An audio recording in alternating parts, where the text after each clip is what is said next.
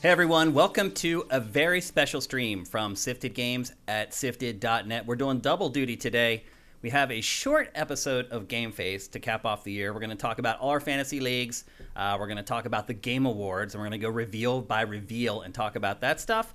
And then we're going to break down for about 5 minutes, reload everything, get our TriCaster ready, get ourselves ready, and then we're going to do our Game of the Year awards for 2021. Alongside me to do all that, as always, is Matt Kyle. How you doing, Matt? All right. You excited for the last show of the year?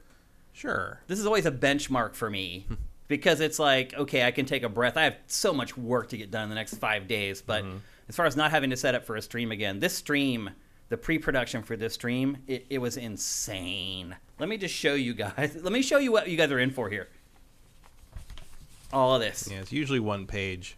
Our show is usually one page. This is what we're getting ready to do here. I have been working on pre-production for this show for 2.5 days.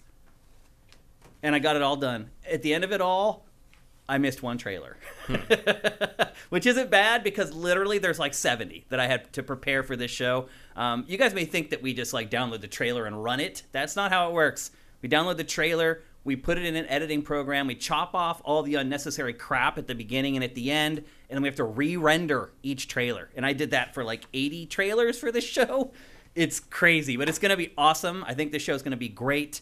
As I said, we're going to do GameFace. I think this episode of GameFace is probably going to last about an hour. At least I hope so. We're going to try to rush through some of this stuff, so don't get too upset if we don't spend as much time on something as you want. We have a lot to get through.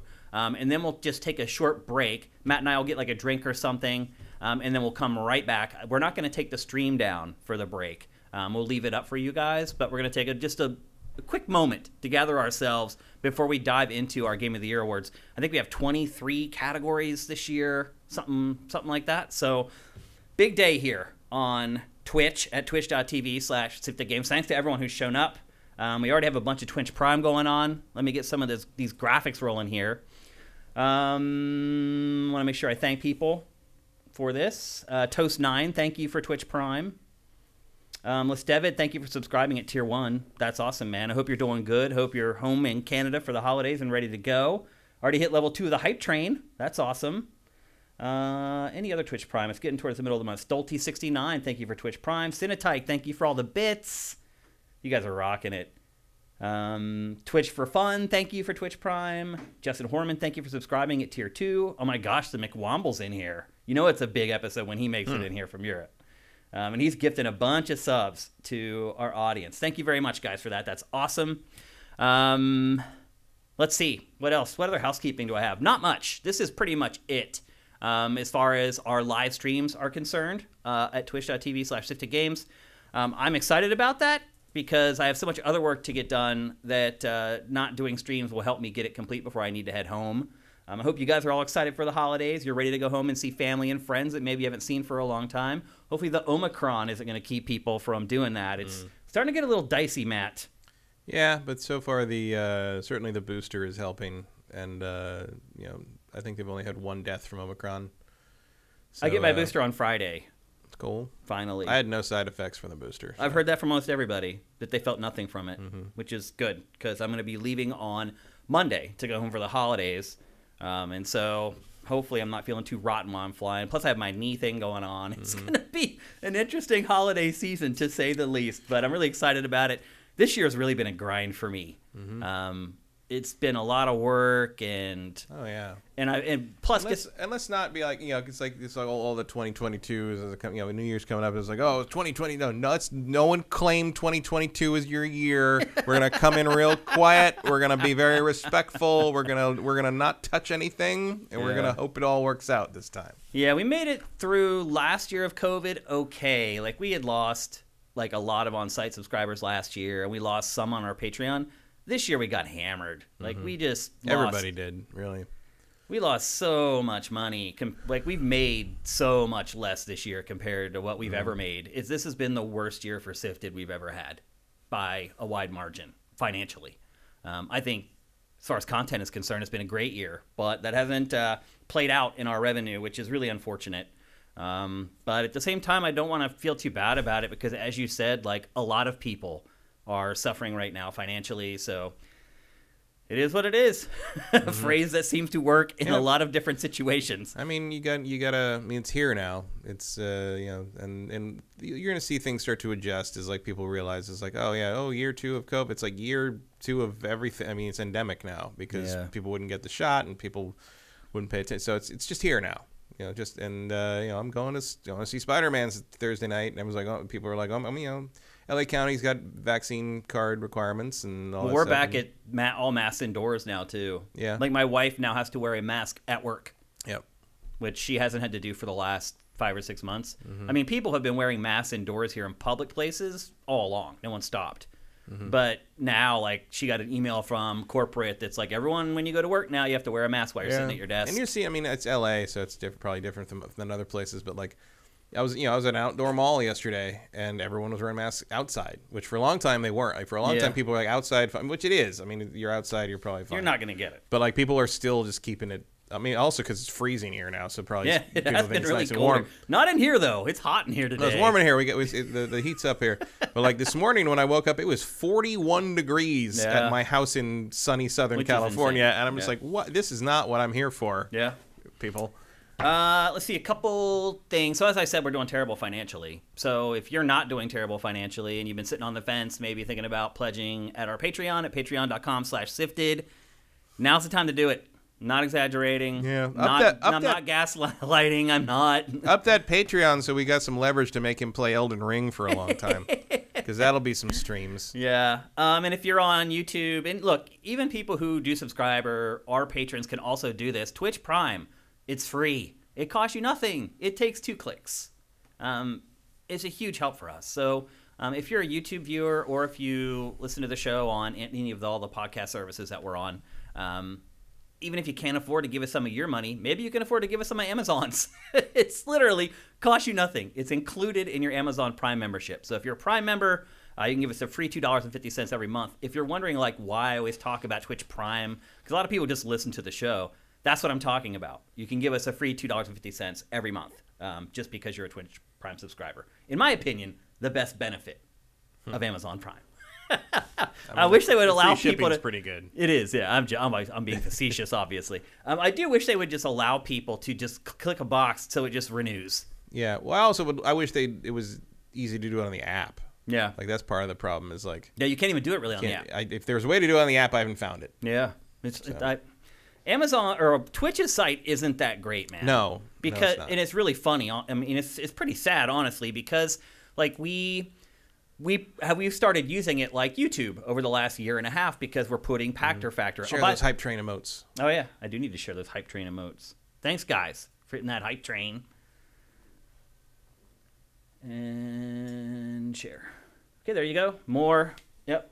There we go. Awesome. Thanks, Mitch, for Twitch Prime as well. That's awesome. Anyway, I completely lost my train of thought of what I was talking about. But help us if you can. Twitch's site sucks. Oh, yeah. So we started using Twitch as like YouTube, just uploading stuff. And, because there's a paywall there where, Twitch Prime people can get Pactor Factor a week early there. And their site is a disaster. Like if you upload something, sometimes options just aren't there. And then sometimes they are. It's really weird. Like, man, you would think it's as successful as they are, being owned by Amazon, their website would just be airtight, like lockdown. Not the case. But anyway, let's get on with GameFace episode 283. As I said, a very quick preview. We're going to run through all the fantasy stuff today, which we do every year. And we are at the end of the year. We are going to crown the champion of the 2021 SIFTD Fantasy Challenge, which pretty much everyone who shows up on a weekly basis on Twitch has been a part of.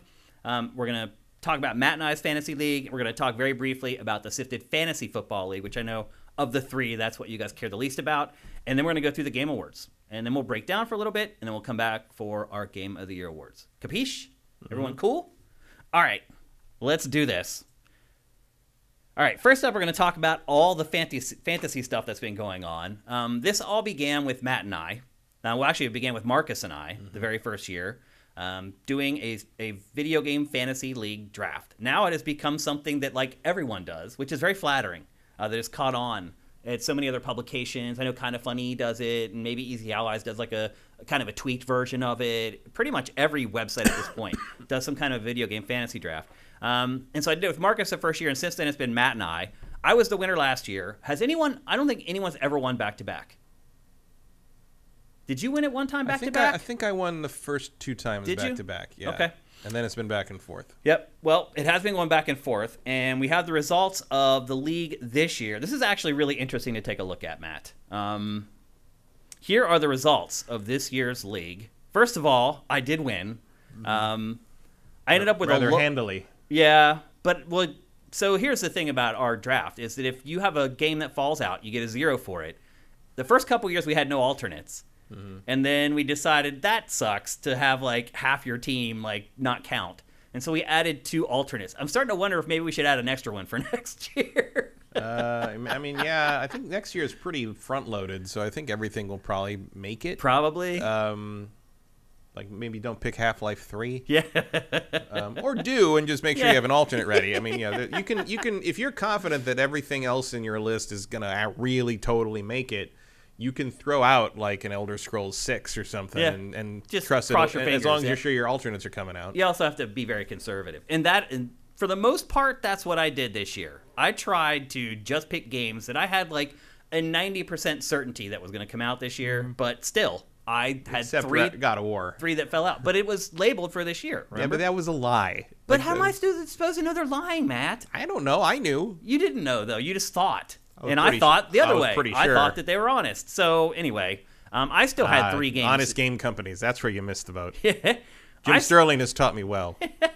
I still had 3 games that didn't make it. So Breath of the Wild 2 didn't make it. God of War Ragnarok didn't make it. I did think Breath of the Wild 2 had a decent shot. I did too. It's Zelda's big anniversary. Again, didn't happen. Dying Light 2 barely missed it. Yeah, I mean, that was almost there. It was supposed to come out close. Like now, basically. Yeah, it was supposed to be out last week. Yeah, and at the last minute, they delayed it into next year. So, but as I said, we have 2 alternates that we can use to fill in for games that do not count or can't count. And I did pretty well with my alternates this year. But I still only finished with 9 games. I did not have the full 10. I don't think either one of us has ever finished a year with all 10. I think I did once. Did you? I think once. I don't remember that. I'd have to look back on it.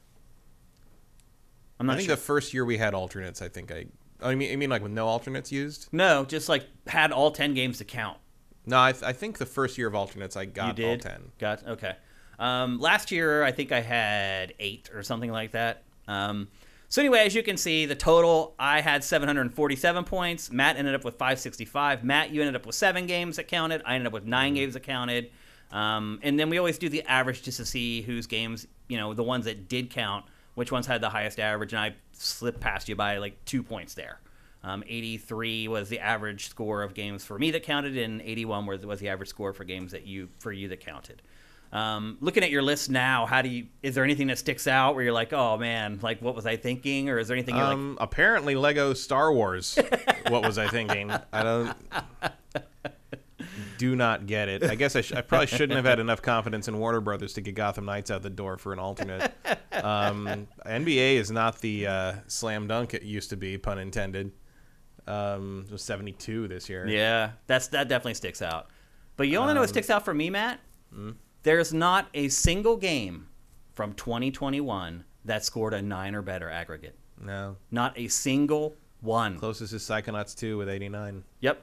And so... And It Takes Two. Yeah. And so how I calculate... Be a platformer with 2 in its name. That's the secret, apparently. Now, I will say this. There were a couple platform-specific releases that got over a 9. So maybe the PS5 got like a 9 or a 9.1, but then the Switch version or the Xbox version was lower and it would even out, so it didn't end up with the 9. But aggregate, not a single game over 9 this year. What does that tell you, Matt? It was a less than stellar year, which I would agree with. Like, yeah. It's you were saying earlier before we went on that like picking the game of the year winners, the winners for the categories this year was actually pretty easy, and I agree because there was usually only about one standout per category. Yeah, like it was I would consider this a down year. Yep. A lot of stuff slipped out. This was the year. I think we said it at the beginning of the year. This was the year you're going to start seeing the real impact of the pandemic and the switch to work from home and the delays that are going to result from that, and we did. I've never seen so many delays in a year. Yeah, I mean, it made this really difficult. And if you want proof of just how difficult it was, to pick 10 games. And first of all, wait, I got to give myself a round of applause for winning. I don't get to do this too often. I'm the winner. Back to back, by the way. That's pretty exciting. Good playing with you again, Matt. And we'll get back at it next year. But if you need any further evidence of how many games were delayed out of this year and how hard it was just to pick 10 games that were going to be at least average that would actually release this year, take a look at the SIFTD Fantasy Challenge. This is insane. So, we are right now crowning the winner. Let me refresh this, actually. So I just want to make sure it's accurate, because we're about to crown it right now. Yep, and he still is the champ. Wilson, with a score of 1288, is the winner of the SIFTD Fantasy Challenge. I believe Wilson is a patron or a subscriber, which means that he gets 2 free games of his choice. And Wilson, please contact me. You can contact me anywhere on Twitter, on siftd.net, at Shane. However you want to get at me, just reach out to me and let me know what games you want, and we'll get them out to you. I'll probably send them out to you when I get back from the holidays, because I'm really short on time. But here's what I was getting at. Take a look at this grid, Matt. There is only one player in this entire challenge that got all 10 games scored. Wilson. That's it. Scroll down. Everybody, every single person has less than 10. I'm way down there. I was like top 10 last year. Well, here you can see me. I'm 127th, but I just went for it. I have Zelda, God of War, Horizon Forbidden West. I basically Baldur's Gate 3. I just picked all games that I thought were going to score the highest, and I got burned by delays. Where are you? Matt's here at 95. Yep. So anyway, congratulations to Wilson. I think he's a patron, which means he gets 2 free games. Congratulations. He also gets a round of applause for that. And thanks for playing, everybody. There were so many entries this year. It went up a ton from last year, and we'll be doing it again next year, so start thinking about your picks. And I agree with you, Matt. I think it will be a lot easier. Actually, let's take a look and see where Polak ended up, our champion from last year. The chat does point out that Forza Horizon 5 and Endwalker got over a 9 aggregate, but we didn't pick them. Oh, got you. Okay. Because we didn't know Horizon 5 existed yet. That's a good point. It also has the advantage of not releasing on another platform, too. Yeah. Like a Switch version of Forza Horizon 5 would probably drag that down a bit. Yep. Yeah, it definitely happens. Here he is, 78. So the champ from last year finished 78th this year. He had his first 3 games. Didn't come out. That'll screw you, because this is all weighted. Yeah. So your first pick is weighted the highest. Your last pick is weighted the least. So what was the lineup for the number for Wilson? Wilson's lineup: Ratchet & Clank Rift Apart, Resident Evil Village, Monster Hunter Rise, Far Cry 6, Bravely Default 2, Returnal, Little Nightmares 2, Deathloop, It Takes Two, and Back 4 Blood. They all made it out. Yeah. And that's all he needed to do. Yeah. Think about this when you're filling this out here in about 5 weeks.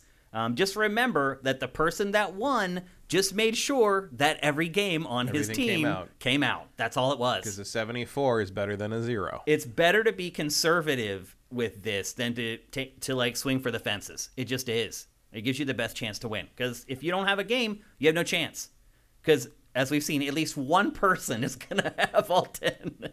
And hopefully, I mean, I think next year it'll be a lot easier, as you said. So anyway, there you go. Like, you're going to be able to pick 10 games out of the first quarter. Yeah. I mean, dude, the first half of next year is just loaded with awesome games. It is good. I'll say this. The first 6 months of 2022 are going to be amazing. There are so many good games to play and get through. It's going to be awesome. I can't wait for it.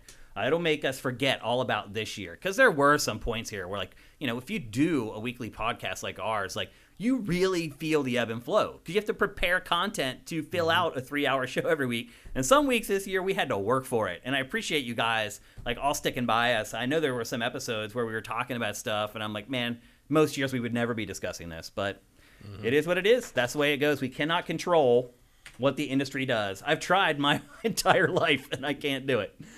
So there you go. SIFTD Fantasy Challenge champion Wilson. And Polak, again, finished like 78th or whatever, and Matt and I were way in the weeds. But I did that on purpose. And then the final fantasy check-in that we're going to do is the SIFTD Fantasy Football League. And I know you guys don't care about this as much as the other two, but we have been playing all year, and people have been dedicated to it for the most part. So I do want to show you kind of what happened. I had so here's the crazy part. I'm in 4 fantasy football leagues. In 2 leagues, I've been first place. I'm going into the playoffs with the bye. The other 2, literally, I had the worst fantasy football seasons of my entire life. I've never. So I finished 5-9 in this league. I was 1 in the rest until like 4 weeks ago. My team at the end of the year has turned out to be one of the best teams in the league, but it was too late. And the reason it was too late is because this other division on the right here was terrible. Seriously, they could not beat anyone in my division. I was eliminated in this league like 5 weeks ago because the 3 teams at the top were just handed wins. Like Routledge Jets, he was like one of the lowest scorers in the league, and he had eliminated me by like week 8. And then here's the funny part. So when I was eliminated, I had actually outscored Routledge Jets, and I had 1 win. And he had like 8 wins. And he had the audacity to tell me, try hard and maybe you won't finish last. Which on some level I appreciate. On another level, I was like, bro, check the numbers, man, before you get cocky. But anyway, what happened is that the other division could never beat our division. And so everyone in my division just piled up the wins, and I was done, like before I even had a chance to kind of come back. So anyway, Robert Diana finishes with the bye. Matt Kyle Rocks, who won year before last, also got the bye. He's a good player for sure. And then in one division this week, fantasy football team and Rightland play each other. And in the other one, Wampler 13 and Michigan Goatman. That is Johnny Hurricane, by the way, Michigan Goatman. They play in the first round. And then the winners of those games go on to play Robert Diana and Matt Kyle Rocks. And then the winner of that game will play in the bowl for the championship. So I do want to thank everybody for playing. I had a lot of fun because I haven't really been in this position like ever, where I was like at the bottom just scratching trying to make the playoffs. It never happens to me. So it was a fun kind of experiment trying to figure it out for me. Everybody stayed engaged. Like Prevesti, he finished 3-11, but he was starting his team until the end. I do have to say, MTUSA Montana Madness quit. Like, seemed like at week 3. He just stopped starting his team and he just gave everybody wins. And he finished 1-13. But it was a fun season. I still enjoyed it. I learned a lot from playing and kind of playing from the bottom. So hopefully that pays off in future fantasy football seasons.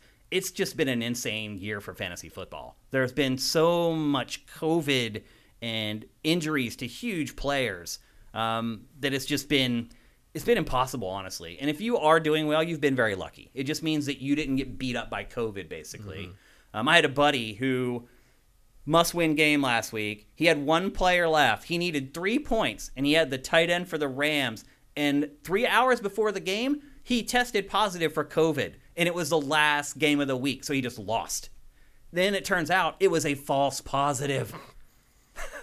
So somebody missed the playoffs on a false positive COVID test in one of my leagues. So it's just been a crazy year. I thank everyone for sticking to it. When we do crown a champion, I'll probably let you guys know who actually won the league when we get back from the holidays. But that's all the updates on our fantasy stuff. It's always fun. I'm glad that I managed to bring like something I really enjoyed doing into gaming, and that it's kind of spread across the industry and people are enjoying it. It's really great to see. And now it's time to talk about the Game Awards 2021. We're a little late on this. I wish we could have got to it a little bit earlier, Matt. But that's the way it is. Unfortunately, I had to do so much pre-production to get these shows. I could not have done this show any earlier. It was impossible. So just know that I'm busting my ass behind the scenes trying to get this stuff to you guys as quickly as possible. We're going to talk about the Game Awards. We're going to break it up into several different sections. We're going to talk about the awards. Then we're going to talk about the reveals/trailers. Then we're going to talk about the performances, like the music performances and everything. And then Matt and I are going to give a final grade for the Game Awards and provide our overall thoughts about it.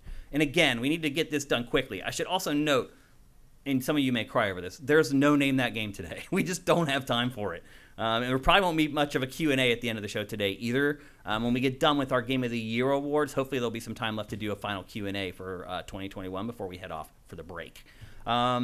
Okay, let's talk about the Game Awards, Matt.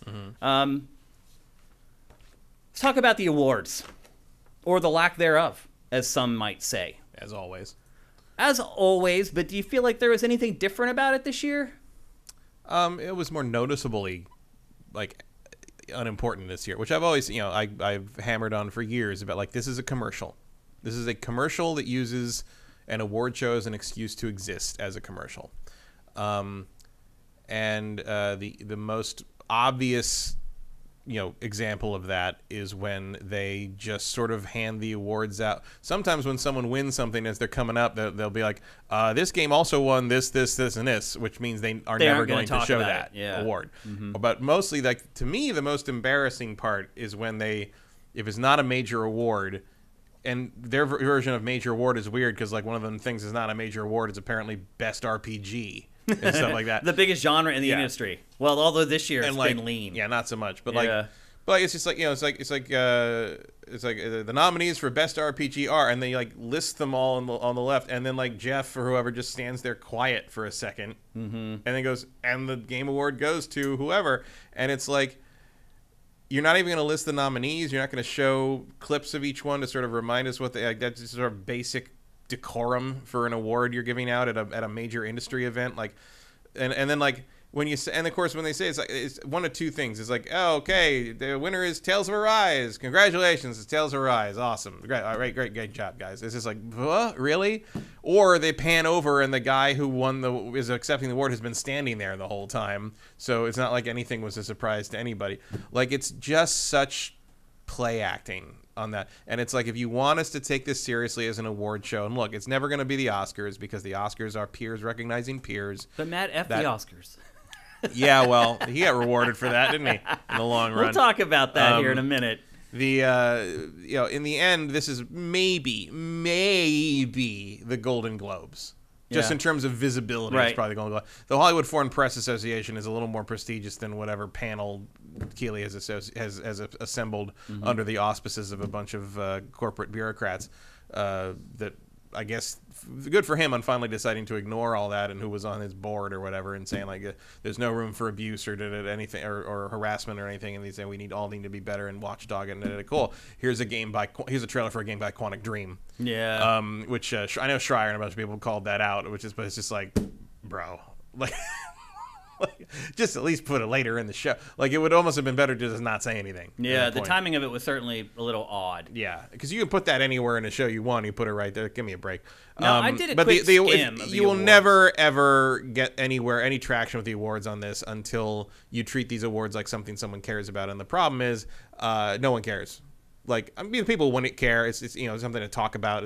But no one's talking about who won what that night, in part because none of the winning is notable or memorable, because he just lists shit off except for like 3 awards. So like, everyone remembers the trailers they saw, but no one remembers what won Best RPG because it was just Jeff reading now you didn't even read the list. He just says, here's the list, the winner's that. Okay, let's show a trailer. Like, it's like, I did a quick scrub of the show, and it seems like, from my count, they handed out like 11 or 12 awards on stage. Like, where they actually had the person come up and give a speech, and I was actually surprised by that, because it seemed like when I was watching the show, it didn't seem like there were that many.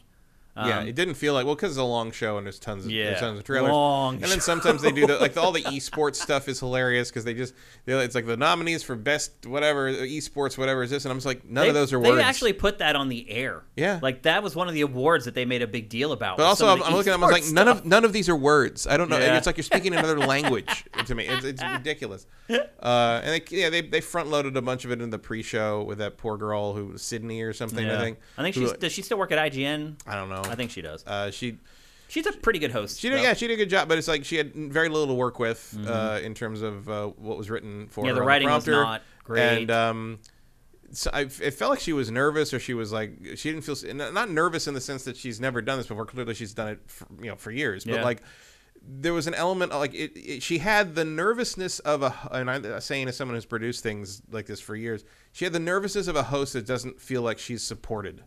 No, yeah, you know what I mean? Yeah, I know exactly what you mean. Yeah. Like, it felt she's had the nervousness of someone who feels like she's out there all on their own, and I don't know what's going on. I mean, there may not have been a producer. Maybe with not. it. You know, she may not have been anyone there to catch her if something went weird. Yeah. Because we know, at the very least, you and I know that the first thing that happens when you go try to shoot stuff, out in the middle of the theater like that is the prompter goes down. Yeah. Like that's just, well, you have to assume that it's something that's just assume the prompter's going down and Yeah. have the cue cards ready. Yeah.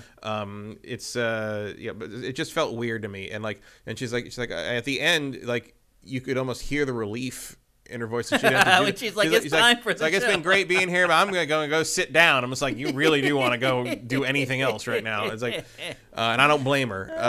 It's just something weird there, certainly I'm not trying to cast any shade on her. I'm just saying my producer senses were tingling. Well, that's not her. That's production. No, that was production. There was something weird going on there. Yeah. Jeff maybe had the same problem, but he's been there forever and he's the boss, so he doesn't really have to worry about it the same way. Yeah. He can also just wing it if he needs to. Yeah, he doesn't need the rundown or the he knows it. He did it himself. He's the one who set it all up. Yeah. Yeah. He is the rundown. He is. Yeah. Human rundown. And it's it's fine. Like I do once again, don't try to make Jeff act. Yeah. Like don't have him interact with it. Like it's just not. He's a host. He's a PR guy. He's not a comedian. What about Although the I did actual enjoy awards? I did enjoy the what was the thing that came out from Nier or something? Was it Nier or something weird Nier. thing? Some weird robot thing came out. Oh, that's from Elden Ring. That's from Elden Ring, right? Yeah. I knew it was the from pot. The pot. Yeah. That was bad. Yeah. That was a bad sketch. I appreciate the attempt. But apparently they felt that the pot was far more iconic than I did. Yeah, I don't know what that was about. I mean, I remember seeing it in the game, and I was like, okay, they're really gonna make pot happen. Apparently, this is that's good. Let's talk about the awards. Were there any games that won that you were like, what? Like, how do you feel about Game of the Year going to It Takes Two? I'm happier about that than it going to Deathloop. Which was my prediction. I really thought Deathloop kind of cleaned up a little bit in the First other of all, awards. our predictions were terrible. Yeah. On the other hand, I got one. On the other hand, I think Vincent may have got a rundown of the show. Like seriously, I mean, I'm sure he didn't, but some of the stuff like that he predicted. Well, Vincent's got his hand on the pulse of the rumor network, and a lot of the rumor network stuff was correct. Yeah. Yeah. I mean, some of the stuff that he put in the entirely too many Game Awards predictions article, like, were eerily accurate. I was like, wait a minute. Like, random kind of unimportant games that I was like, he put in there, and I was like, I almost cut them out of it because I'm like, no one cares about this. We're in there. Like, I don't know how he did it, but he did a really good job. Kyle did a whole episode of his show on the pot. Oh, really? Yeah. Oh, well, that probably explains. It's a thing. The fandom went nuts for the pot. Oh, okay. Great. I guess that explains it. Do you think it's convenient that It Takes Two won Game of the Year after Joseph Fares is kind of the face of the Game Awards at this point, if there is one besides Jeff? A little bit, but it's also not an invalid choice. No, it deserves out it, of those nominees. Yeah. And look, like I thought it was going to be Deathloop or Metroid Dread, so I'm glad it went to a game I actually enjoyed. Yeah. And I'm not a Joseph Fares fan. I think he's kind of a tool. Like a little douchey. Like he's just like trying a little too hard. Yeah, bro. That's a good way to put it, actually. But like he made a really good game. He did, and he and his team made a really good game. I mean, and that's speaking as someone who really didn't like the last one they made. Yeah. It Takes Two was great. It was one of the big surprises of the year, and it had charm and a heart and a lot of inventiveness and a lot of stuff I hadn't seen before. It's kind of the opposite of him. Yeah.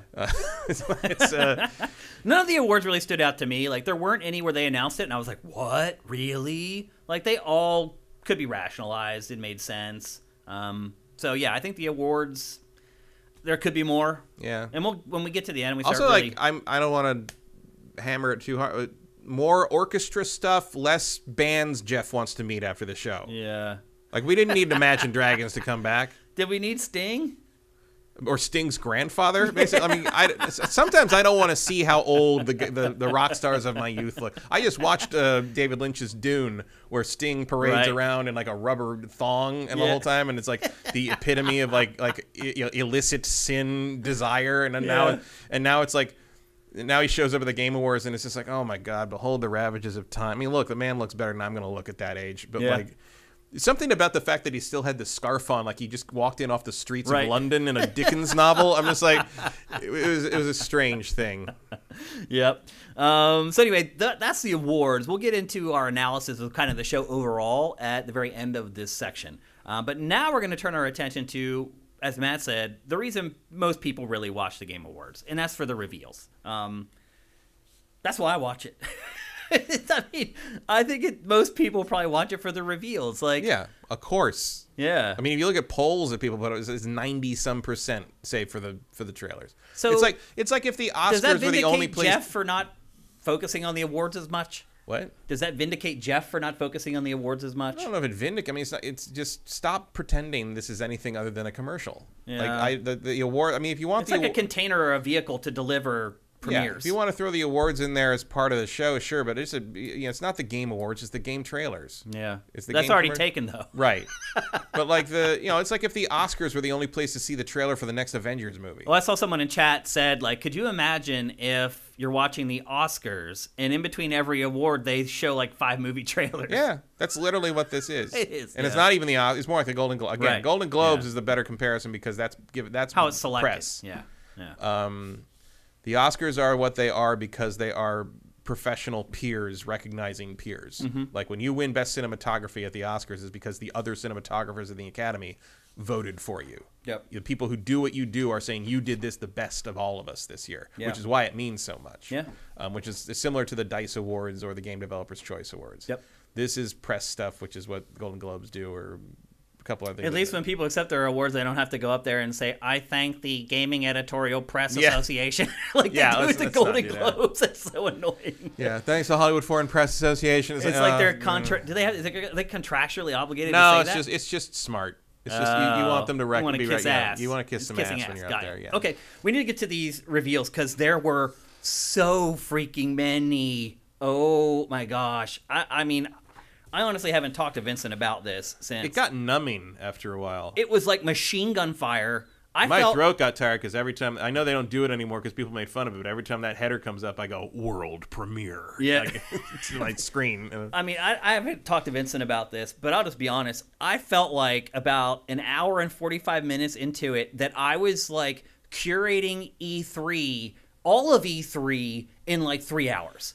I mean, I gotta say, Jeff knocked it out of the park with the reveals. He got not a lot of gigantic stuff, but he got everything it was that definitely was there. quantity over quality, especially, and it was also a little refreshing in the sense it's been such a quiet second half of the year. Yeah. This is nice to see some new things, even if I don't care about all of them. I mean, it appeared that he got anything that could have been gotten. Yeah, it was.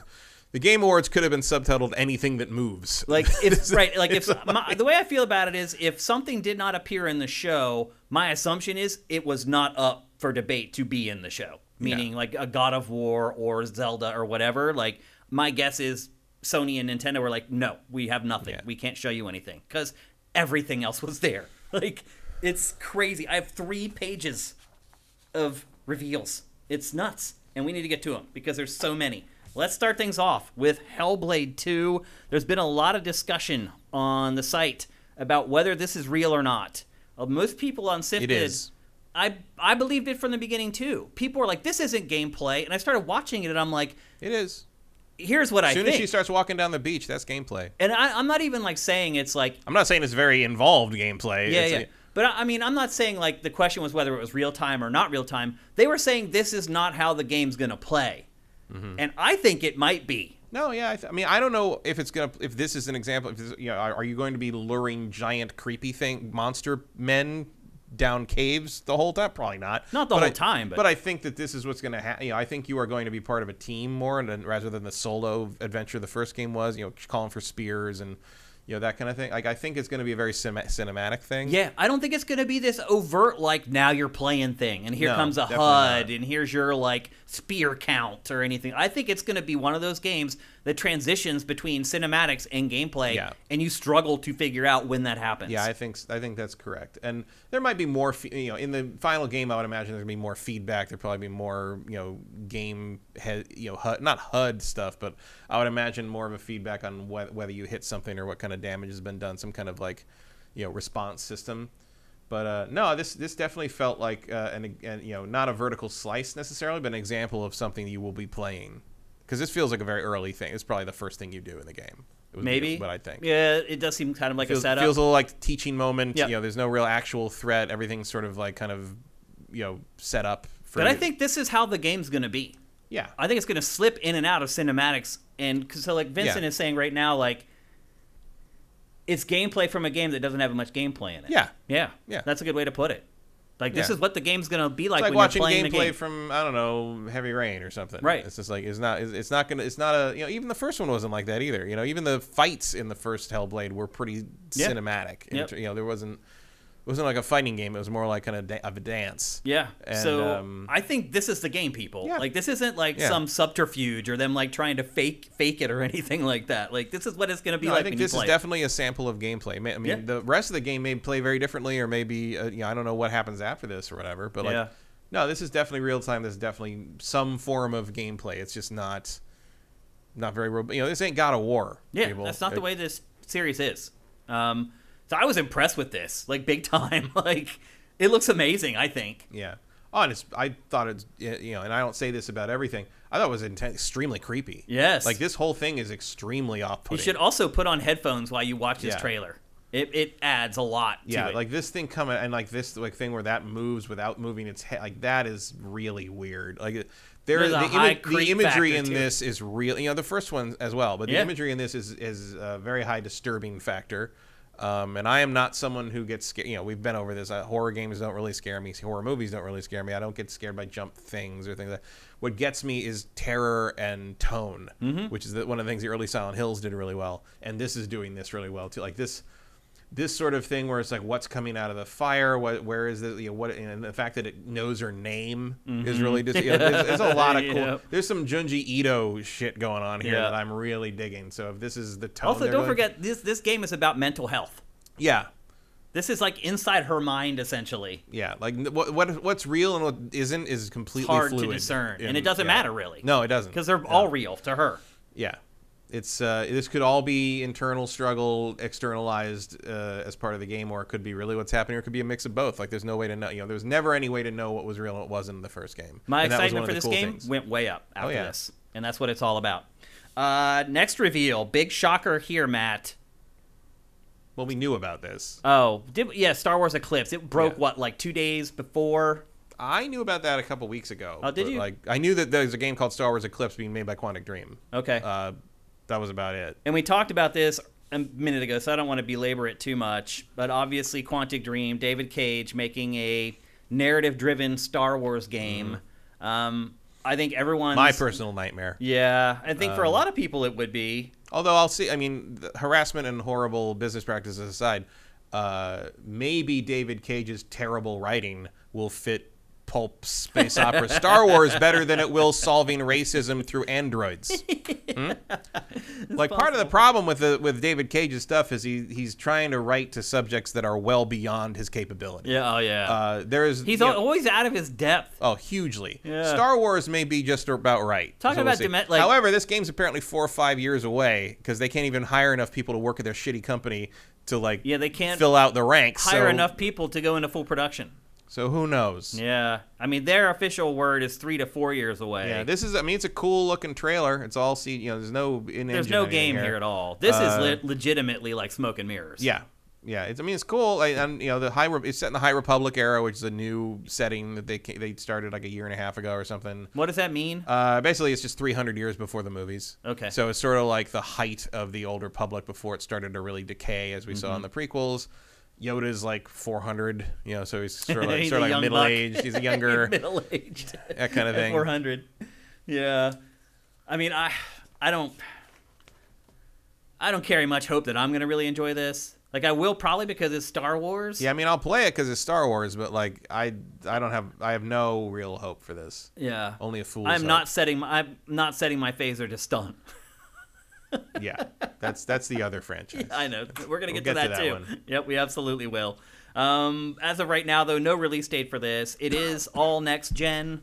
It's PC, PS5. We'll be lucky if this isn't next gen. PS6. Yeah. Here's the other thing, Matt, about the Game Awards. The page was turned. Almost every reveal is for games that are just for PS5, just for Series X, and PC. There's none of this 8-platform crap. The only games that still have that are games that we've already known about for like a year or more before this show happened. So, yeah, changes afoot. Next up, real shocker, Wonder Woman. Coming from Monolith, the team behind Shadow of Mordor. We know very little about this other than its very popular Nemesis system from those games is coming to Wonder Woman. Yeah, which is cool. Like, that is a system that's highly underutilized, and I've been waiting for either someone to steal it or for them to apply it to a different license, and here we are. I do think this game is way out. Oh, yeah. I think this is well, I mean, you can years tell away. by this trailer. It's just a character model that they're zooming in and out of. Like, But- they have nothing. But cool, I'll play it. Wonder Woman game, awesome. Yeah. Like, no notes. Like, It seemed to bring be it one on. of the trailers in the show that generated the most hype. People were really excited about this Because one. people want another freaking DC superhero game. Like, Yep. they stopped making Batman, so I guess we're going to have Wonder Woman now, and that's fine. But, like, make something. Yeah, I mean, they didn't announce platforms for this, but I think we all know it's next gen. Oh, yeah. Oh, no. Yeah, of course. it's not going to be coming to PS4 and Xbox One. It's also been wondering what Monolith's been doing anyway, so. Yep, and now we know. So pretty exciting stuff. Next up, something near and dear to my heart, though I hate to admit this. It's Texas Chainsaw Massacre, one of my favorite horror movies of all time, is getting a video game. It's being created by the team that made the Friday the 13th game, which makes me very, very nervous because that game was pretty much a disaster at launch. Yeah, but watch Matt McMuscle's What Happened about that game. It wasn't their fault. Okay, There was a believe that. lot of weird shit behind the scenes on Well, that. I know a little bit about it because I know the Friday the 13th license in general is a mess. Yes. because certain people Partly own that, but certain there's parts also of there's it. funding things. They got screwed over 4 different ways. Yeah. It was not their fault. That was not their fault. I get that. The game still ended up being a piece yeah. of crap for a really long time. But And the then- Texas Chainsaw Massacre license should not be. Also, like, I don't care about this. I'll just watch the movie again. But Are you a fan of the film? yeah, I like the film. Yeah. I just have no interest in a game about it, really. Yeah. I don't care about horror games, really. Also, like, the constant based on true events thing on this trailer. It's bullshit. like, what are you talking? That movie was Yes, never. people have been murdered in Texas, I guess. That's Yeah. about all you I got. mean, that's a lie. Yeah, like they used it for the film to promote the film. Right. I mean, it's inspired by Ed Gein. And, Right. And they just like, filled that's- in the rest. Yeah, but it's not. It's not based on real events. No. And what did they 2 times in this trailer? Twice, the beginning and the end, yeah. Really trying to point it home. Look, I am excited for this. Texas Chainsaw Massacre is probably my favorite horror movie of all time. And a lot of that goes to what you were saying about the type of horror that you like. Like, a lot of people hear Texas Chainsaw Massacre and they're like, oh, that must be like the most gory movie ever. It's really not. There's It hardly... was for the time, but that's about it. But now it's not. Like, No, there's now it's- hardly any gore in it. There's the scene where he puts the girl on the meat hook, and there's a couple other ones, but for the most part, it's just psychological terror with a bunch Or of like stuff in the background. with There's like, skulls there's like and meat like in the teeth background and meat. stuff. Yeah. It's not what people expect it to be, just based upon what it's kind of mythos it's been built over the years. I do wonder how it's going to work because I mean, it's just another Dead by Daylight thing. Is it? Yeah. It's like the Friday the 13th game they made. yeah. And Except that, they're using Leatherface. right, so. but see, at least with Friday the 13th, Jason had like all these different eras and Yeah. iterations. Leatherface has always just been Leatherface. Yeah, so he's got slightly different. There's like the reboot had a slightly different look to him. I mean, Little bit. Basically, you just take the tweaks from the different costume versions and then add different powers to that, and that's your different variations, I guess. this is also PC, PS5, and Xbox Series. You could also use characters from the rest of the family. There's yeah, other villains, the in it. brothers and yeah. the grandpa, Yeah, who grandpa comes is alive when you squeaking feed him along, the blood. You can do some. You can Yeah, do some I stuff. guess you could do some stuff. Wouldn't it be awesome if you could get the grandpa on your side? Like if you get cut and you can stick your finger in his mouth and he comes alive. And I think you've already come up with something more interesting than I anything may in this have. game. so anyway, Texas Chainsaw Massacre, PC, PS5, Xbox Series X. No hard release date yet. But we'll see. Hopefully the development isn't as bumpy as Friday the 13th was. Next up, something people have been waiting for a long, long time. It is Alan Wake 2. Little bit of a change of tone for this. Yeah, going full survival horror with this Yeah, one. instead of being like this But it weird, sure looks like nice. it does. Instead of being this weird, like supernatural kind of sci-fi thing that the first Alan Wake was, this is just going straight horror. I'm surprised they showed so little. I mean, this trailer is literally like 28 seconds long or whatever. Yeah, I mean, I think this is a ways out as Yeah. well. What has Remedy been doing, though? Control DLC. Yeah, I mean, the last piece of that wrapped up. Well, I guess you're right. Yeah, that makes sense. It's like earlier this, like April. Yeah. Because the thing about Control is, like, not a lot And of then they people did a played next-gen it, but it was version like of it. Game of the Year. So Yeah, it was really good. They kind of had to support And it. they had Alan Wake DLC. It did, yeah. Yeah, like a little... Control's really good, so... It is. And Yeah, they're working on... Remedy's got a lot of stuff going on, I think, so... They're building it on their own engine, which... Control's weird, because Control on PC is like a benchmark game. Yeah. Control on consoles was kind of a mid-range game Yeah. as far as visuals were concerned. Although the upgrade Helped a lot. It looks nice on Series X. Yeah. But, Doesn't look like the PC version, but it looks nice. I mean, the other thing, too, for me is that I was never a gigantic fan of the first Alan Wake. In fact, we did a Game Pass or Fail for Alan Wake not that long ago, and it didn't grade favorably for that either. I liked it, but it's I don't know. Like, it's just... I think it needs to change direction, which is what they're doing. And it is. So, Yeah, so I think that'll work out for the better. The thing, going back to it when they did the remaster this year didn't grab me again. So. Yeah. Yep. Also, I liked American Nightmares better. Oh, Vincent is saying Control 2 is in the works. I'm sure it is. Yep. Yes, Alan Wake 2 is on PS5, WNerd123. It's PC, PS5, and Xbox Series. So, yep, coming out. It's going multi-platform. It's not an Xbox exclusive anymore.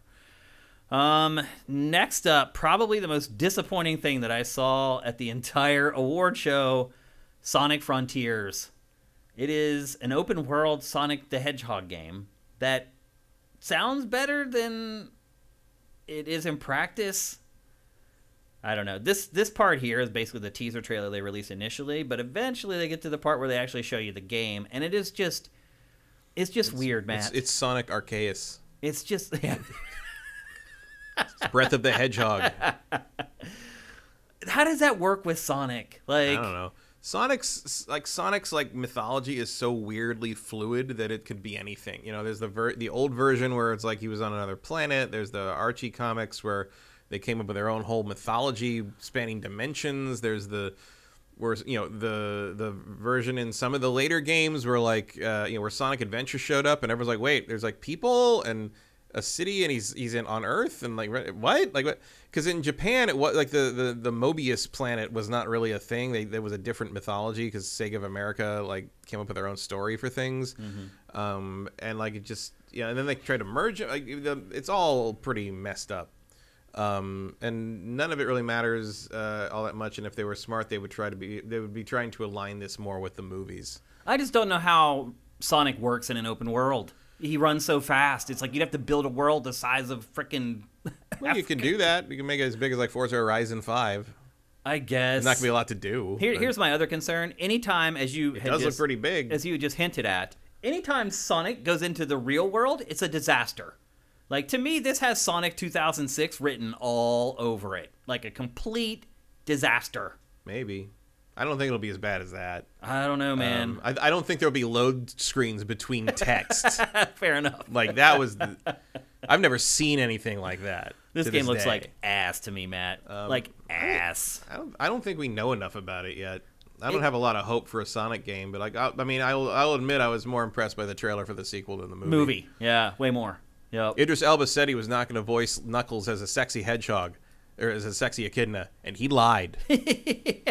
Well, I will say this, Matt. If you want this game on your fantasy team, you're going to get it. Because I am not drafting it. Look, whether I enjoy it or not, I don't think it's coming next year. Even though they're saying holiday next year. Yeah, I think this is probably going to slip because there's no way this is going to... Unless they release it in 2006 condition. Right.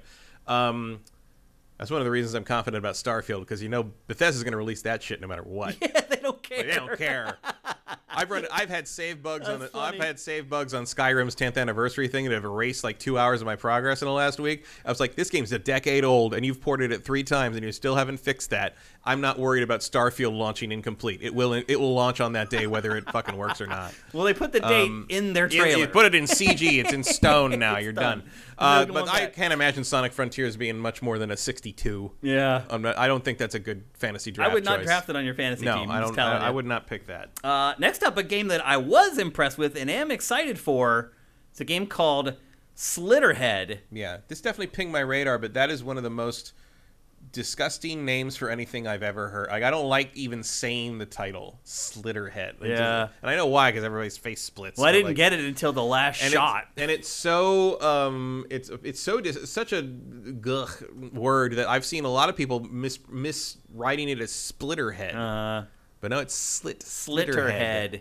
It is being developed by the creator of the original Silent Hill. It also is bringing on some people from PlayStation's Japan studio that just went defunct. Some of the people worked on Gravity Rush. There's a Devil May Cry developer working on the game. Yeah, the pedigree's there. The body horror's there. It reminds me pleasantly of the necromorphs from Dead Space and The Thing from John Carpenter's The Thing. This shot at the end really creeps me out. The shot here from Kowloon. Yeah, like the walled cities. I mean, it's what I said about tone. Akira Yamaoka doing the music, awesome. That's huge. This definitely has my attention. Yep, me too. And I wonder if it just complete this shot right here. Oh Lord. Hi. Oh man, it gives me the heebie-jeebies, man.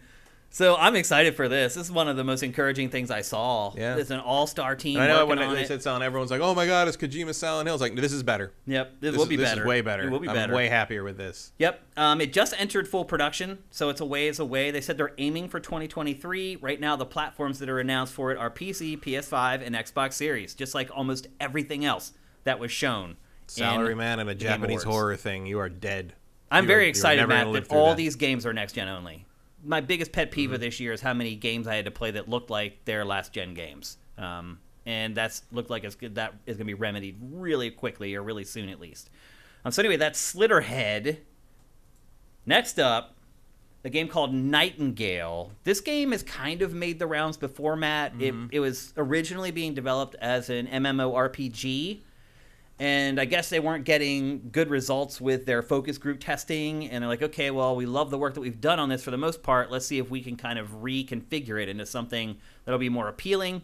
And they've turned it into even their description is hard to even explain. It's a survival crafting world builder. It gives me Pan's Labyrinth vibes, this game. Yeah, I really like the aesthetic and the costumes and the look and everything. I just wish it was a different game. Like, I don't want to play Valhalla with... You mean Valheim? Valheim, yeah. That's right. That's kind of what it sounds like. That's what it made me think of, yeah. And I liked Valheim well enough, but like, I wish this was more of a straightforward like action-adventure game. Yep, I'd agree. It is created by ex-BioWare developers, hopefully the good ones. Yeah. It's set. I'd rather have the good ones on Dragon Age 4, but yep. We didn't get to see any of that. Yeah, so. yeah. It's set in the 19th century in an alternate Victorian world where magic has existed for hundreds of years. The magic has allowed humanity to build a network of portals, basically Victorian stargates, to other fantasy realms. The goal of the game is to get back to the city of Nightingale, which is the heart of all magic. So basically, you're trapped in these odd realms, and the objective is to get back to Nightingale. But there's world building, there's survival elements, there's a lot of crafting to it. Game looks good. We'll see if it's fun to play. But it definitely caught my eye. It stood out among a lot of the games that were shown at the show. At least I thought it did. It did. It's just, as soon as I figured out what it was, I was like, oh. Yeah. Like, I wish it was like a BioShock or an action RPG. An action RPG or an action adventure. Like, because I do like the setting a lot. Yeah. And you're right. Like, the art, the costuming, all that stuff. Pretty cool. Yeah. Yeah. Like, I just wish it was more like an Outer Worlds thing. Yep. I'd agree with you. I'd be more excited for it. But I'm still going to give it a chance. Some of the stuff in this I want to experience. So we'll see how it turns out. Next up, The Lord of the Rings Gollum. That game disappeared pretty much all year. We got an update on it in like February or March. And then finally it reappears here at the Game Awards. Are you excited for this game at all? No. Me either. I have no interest in Home Alone Gollum Edition. It's a stealth game, basically. Yeah, where you can crawl on any wall. I would not have thought ceiling. you could think of a way to make Lord of the Rings uninteresting to me, but you did. Yeah. I mean, the only other way you could do it is if you made like Just Dance Tom Bombadil edition. Like, this is... I don't want to play this. I don't want to play this. I don't like the art style. I don't like the look they've gone with him for. It's like they're trying to make him a little cartoony or a little cuter, and it's not working. It's set during the Fellowship of the Ring. It basically tells the story of the destruction of the ring from the perspective of Gollum. You can run on any surface. The levels are designed so that you can run on the ceiling, on the walls, wherever, and they've designed the levels. That's a new ability for him. He can't. He's never been able to. I mean, he can climb stuff, but he's never stuck. He's not a spider. That's he can cling to anything. They say he also has superhuman strength in the game, which I think that makes sense. Yeah, I mean, he is strong and wiry, but he's strong for a hobbit kind of thing. But they said they're designing the levels with the idea that, since you can go anywhere, they want to give you the freedom to kind of accomplish the levels how you want. That always seems like a 50-50 proposition to me. It works sometimes it doesn't work. But we'll see. It's coming to all platforms. This is one of the rare games that was at the Game Awards that is coming to last gen. And it's coming Q4 of next year. So they still have a lot of time to work on it. Some previews that came out recently that were not very kind. So just keep that in mind. Here's one of the most pleasant surprises from the Game Awards to me, and I think the best trailer from the Game Awards possibly, Warhammer 40K Space Marine 2. The sequel to a game, third-person shooter that came out like 10 years ago, like a decade ago. 11 years ago. Which I was surprised to find it has a lot of fans. It does. Yeah. Warhammer is a big deal, and Space Marine was very well received, just didn't really sell outside of the fandom. It was kind of a Gears of War clone. Yeah. Didn't really sell outside of the fandom. It was very good. It was Relic made the first one, and it was pretty solid. Captured things well. Part of the problem, too much orc stuff. It was very front loaded with orc stuff, and then you eventually started fighting chaos forces, which was more interesting. I did not see a Space Marine sequel 11 years later in the cards, but I'm glad it's here. This trailer's awesome. Like, I'm not a huge 40K guy. Yeah, I thought this was gonna be. When I saw this trailer start, I thought this was gonna be Total War 40K. Okay. I thought this was gonna be like an Ultramarine, like a cinematic trailer as well, because they always. That's but how then they were like Space Marine 2. I was like, well, hell, cool. If you're not a fan of 40K, after watching this trailer, you may be. I mean, it's that good. I don't play Warhammer like the actual game. I have other things to do with my money. Very expensive hobby. But I really like a lot of the games. I like the Dawn of War games a lot. I wish they do a Total War one for 40K, and I'm definitely in on this. I like Space Marine. I even liked Fire Warrior on the PS2. I go way back. It is coming to, again, PC, PS5, Xbox Series. I'm hoping a lot of you guys get your new consoles over the holidays because everything is finally moving to next gen only. No date for it at all. It's just a CG trailer, which isn't a good sign, so my guess is probably not for 2 or 3 years until we see it. Exciting to know it's there, though. That's for sure. Pleasantly surprised by this. One of the most pleasant surprises from the show, in my opinion. They do show a little bit of gameplay. Yeah, but it's just like this little 3-second montage at the end. My guess is we'll be playing that in March 2023. Yeah, maybe. Sounds about right. I mean, the other thing, too, is that it's not being published by, a big publisher. Yeah. So the quality control might be a little less. Yeah, well, so it's interesting that, a lot of that's, Games Workshop is sort of, striking out in that direction, sort of like what Wizards of the Coast is doing with their own in-house stuff with, Dark Alliance turned out real bad. So we'll see, this thing where, RPG companies or board game companies try to make their own games is a real mixed bag so far. Yep. We'll see how it goes, but I was very, very encouraged by the debut trailer for it. Next up, Suicide Squad kills the Justice League. Really, the first look that we got at gameplay, just raw footage, although it's shot with cinematic cameras and things like that, but you really get seeing the game. You really get a good idea of what each character can do, and I was impressed with this as well.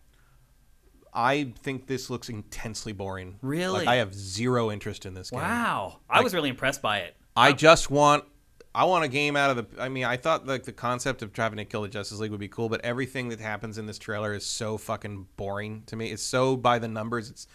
All of them have different abilities, but they all just do things I've done 100,000 times already. Captain Boomerang throws electric... Who cares? King Shark is strong and hits things and throws it. Who cares? What I saw that impressed me was, one... all the characters do play completely different. I'm not sure how... I still don't know why Captain Boomerang... I know he's in it because he's a fixture of the Suicide Squad, but, compared to the other three, he is such a zero in terms of just look and... I don't care. Can you think you can switch between the characters when you want? Yeah, because it's not really...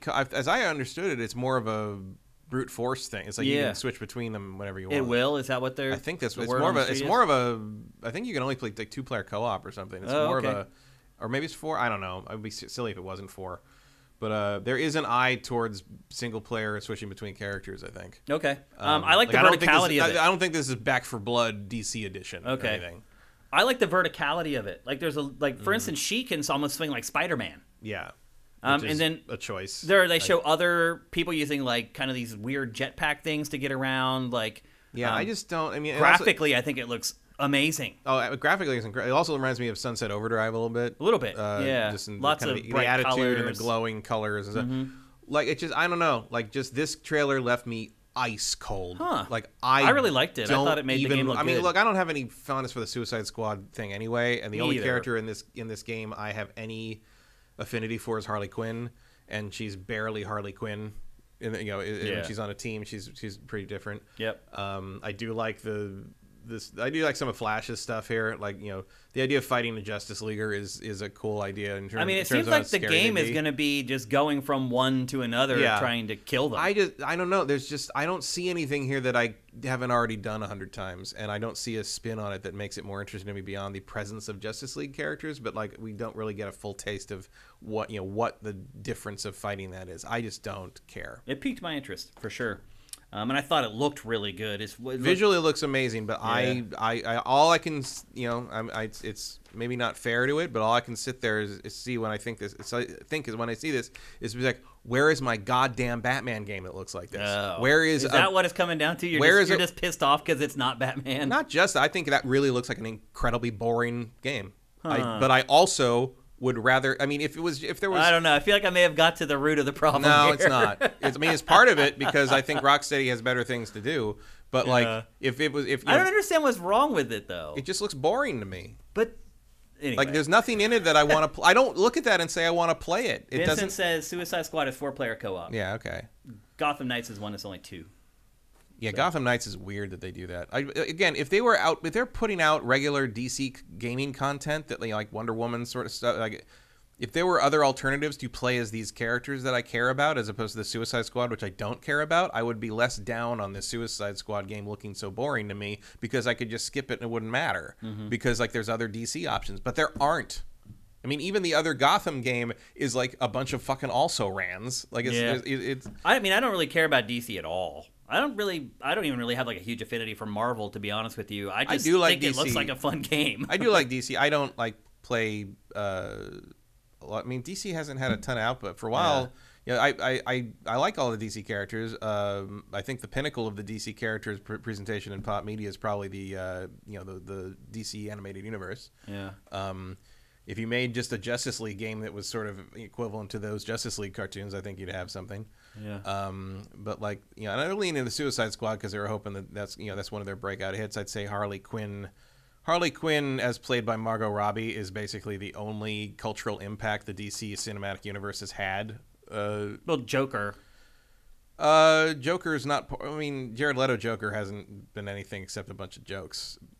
No pun intended. Yeah, I mean, just as far as like making an impact culturally, like that movie did very well. That's not DC critically acclaimed. Universe. It's not. It's not in continuity with the Zack Snyder stuff. No. Oh, well, that's probably why people like it. People like it because you can fool some of the people all the time. Joker's a terrible fucking movie. I've never watched the whole thing. It has no brain in its head, and if you actually think that's good, you should go watch the 2 movies it stole all of its shit from, which is the King of Comedy and Taxi Driver. Yeah, it is kind of a mix of those. Except Taxi Driver and King of Comedy have points and themes and brains in their heads, and Joker is like watching someone act something out without understanding what they're doing. Yeah, it's so dark and dreary. Filmmaking wise, not Joaquin Phoenix. Phoenix knocks it out of the park from what he has to work with, for sure. But that movie is one of the most empty-headed things I've ever seen. I can never find myself in the right mood when I stumble across it. And maybe that's because that mood is very elusive. Yeah, the mood to watch a nihilistic, brainless recount of far better Scorsese movies is hard to find, especially these days. All right, let's move on. We got a bunch more to get through. Next up, Saints Row. You missed Forspoken. Oh, that's right, and that's a problem because the game is impressing me. Forspoken. This trailer not so much, honestly. No, the trailer wasn't great, but I am interested. Yeah, this game is really starting to get on my radar at this point. It is PC and PS5 only. It launches May 24th of next year, so it's coming pretty soon. Square Enix has allowed people to do some hands-on with this stuff, and they're basically saying it's Assassin's Creed. Mm-hmm. It's an open-world action RPG, except the thing is, all the combat is magic. Yeah. Even the melee weapon that you use is like a magical sword. It's not. It looks like it reminds me of the Ten Rings. Yeah, a little bit. Yep. The character that you play as is named Frey Holland. She's a trouble girl from New York City who just gets zapped into this insane world. She has a bracelet, a sentient bracelet named Cuff, and that's where she gets all her powers from. This is all written by Gary Whitta, by the way. Yeah. This is all his concoction. Whitta's in there, and I think Hennig has something to do with this, too. Oh, that's right. She was a consultant or whatever on it for a while. The objective is you must stop the Break, which are the bad guys in this alternate universe. They're trying to corrupt the land. Apparently she swears a lot, like a New Yorker. Like, they're not pulling any punches in the game, which is good that Square Enix let Gary kind of do his thing and create this universe and this character, and they're going to let her be the character that Gary wants her to be. And then there's tons of upgrading using her cloak. She can gain special abilities and buffs using magical nail polish, which is a little weird. That, to me, is very Final Fantasy. Because don't forget, this is made by the Final Fantasy 15 team on the Luminous engine. And so there are some, you can tell in certain shots in these trailers, at least I think you can, that it's made by the same team and on the same engine. But I think it looks pretty good. And then obviously there's a ton of parkour in it, which lets her get across long distances on foot. This game has shot up my list of games I'm excited for, and I'm not a huge... out pretty soon too. Yeah, I was pleased at how soon that release date is. I'm not a huge fan of Final Fantasy 15, but they did have other people come in and help them work on this, so I'm hoping that made a difference because I know you're not a big fan of it either. Oh no. One of the worst things of the last generation. Yep. So anyway, Forspoken coming May 24th, and it's coming to PC. Never say I don't give them another chance because this does look pretty good. Yep. PC and PS5. No Xbox version yet. You think they'll make an Xbox version eventually? Maybe. Depends on how it does. If it's a hit, yeah. Yeah, that's what I think too. Now on to Saints Row. This game is also one of the few games that is going, is releasing for definitely prior next gen. Year, yeah. It's coming to everything but the Switch. They just bumped it out. The release date is now August 23rd of 2022. So it's coming late summer. Would not be surprised if it gets delayed again into Q4. At the very least, delaying it out of that really crowded February-March zone is good. Yeah. I think it would get buried. Did this game look fun to you, Matt? Yeah, I mean, I'm always interested in Saints Row. This trailer definitely looked like it was more trying to prove that it's Saints Row. Like you have the gangs. The gangs and the tech guys and the wacky stuff. And it was much more, the previous trailers for this have looked very straight, more GTA-ish, more like real, kind of, quote unquote. This shows some crazy stuff, though. People have criticized it for like not looking like Saints Row. Like it's too serious and it's too... This is like, no, it's Saints Row. Like it's there's some crazy stuff in this trailer, man. Oh yeah, like just the edit. If you really pay attention to like some of the really quick and shots. Whoever over at Volition, like right there was like a Back to the Future like jet board that you're riding on. Whoever over at Volition hates people in furry costumes is still working there apparently because that is still a thing. Look, if the job of a game being at the Game Awards is to get me more excited for it, it worked with this game. It hasn't worked with all of them, but it definitely worked with this one. I'm excited for Saints Row. Yeah, I do like this series. I'll give it a shot. I'll give it a shot even if it didn't look weird and cool. But got a 9-month wait, not too much longer. And here is the game, the one trailer out of literally like 100 that I totally screwed up and did not get on the TriCaster before today's show. And that is Dune Spice Wars, an RTS set in the Dune universe. The various Spice Girls fight over the planet Arrakis. It's coming from Funcom.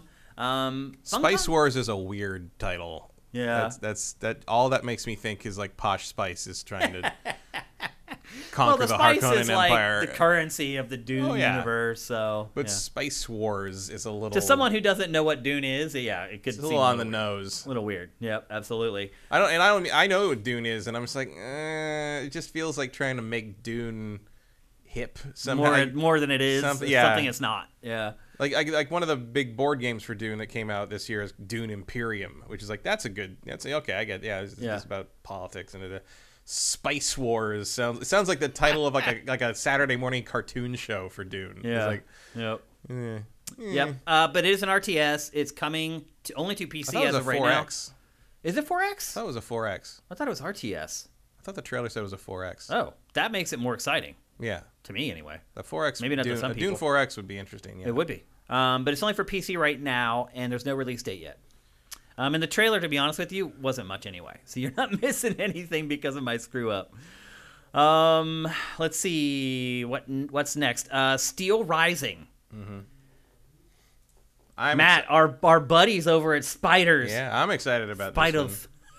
Spiders. Spiders. He is our hero. Yeah, it is. Well, I always think of Spiders as the team behind the Technomancer, but really, what most people know him for is Greedfall. Yeah.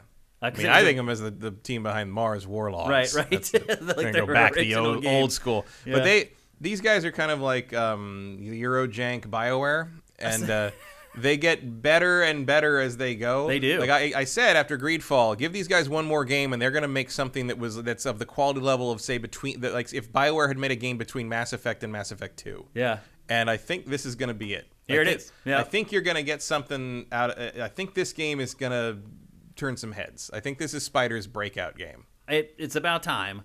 It's an action RPG set in alt history where the French Revolution can be put down by robots. Mm-hmm. The game has actually been revealed for a while. It's been known about since July of last year. Yeah, it's been a long time. We've never talked about it on GameFace though. But it's because there hasn't been anything to talk about really until now. But I mean, if you can't trust a trailer that has a clockwork automaton and a powdered wig, like what are you doing? Yeah. So anyway, we have a soft spot in our hearts for Spiders. Yeah. I played Technomancer for like 50 hours. Yeah, Technomancer goes on and on and on. I can't believe I played it that long because it really wasn't that great. I'll just be honest. But for whatever reason, it sucked me in and I kept playing it. Yeah, I recommended it to a friend of mine earlier when she was looking earlier last year when she was looking for something to stream, and she played it, and she mostly thought it was embarrassing, but she did finish the whole thing. Oh, she did. She was mostly very amused by the weird. Like, she couldn't figure out like what the point or the angle was on like the radical feminists in it that called all the guys fallows and shit and she's like are they parodying feminism or a certain type of feminist? Are they anti-feminist? Are they pro-feminist? But they don't think this is how to do it. She's like, I can't figure out their point of view and it keeps me playing kind of. They're just pro-Eurojank. Yeah, they just want to confuse you. Yeah. They just want you to not know where your character's foot's going to end up in the next frame. That's a good one. Next up, Star Trek Resurgence. Created by former Telltale developers. Telltale escapees. Yep, and it looks very much like a Telltale game. I thought it was Except it seems that there's more interactivity. Yes. There's actually a shot in here where it shows you shooting something.